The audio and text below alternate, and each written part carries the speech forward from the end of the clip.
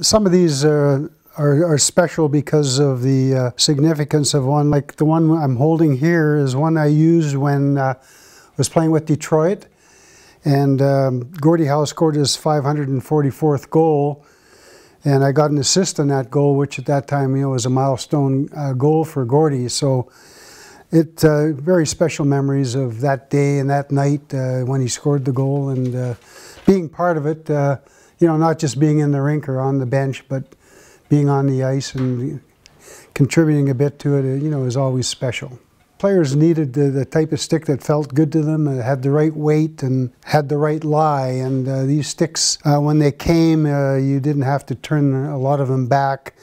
That's why I always stuck with Northlands, just because of that type of service. Plus, a player is a funny creature in the way that you don't like to make changes and go to something different and it doesn't feel right. I've kept a couple of sticks, through the years. Some have got, the autographs of the players I played with when I was with Detroit, and so they really have a really significant part of my hockey background, really, and going back into the early '60s.